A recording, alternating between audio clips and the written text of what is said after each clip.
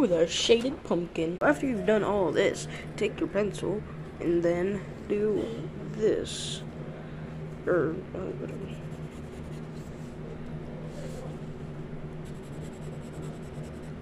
Shade the outside of that. Doesn't matter really how much, just go as far as you want down there. You shade the inside with a dark color, shade it with a light one. Take the paper towel that you probably thought made you get for no reason, then rub.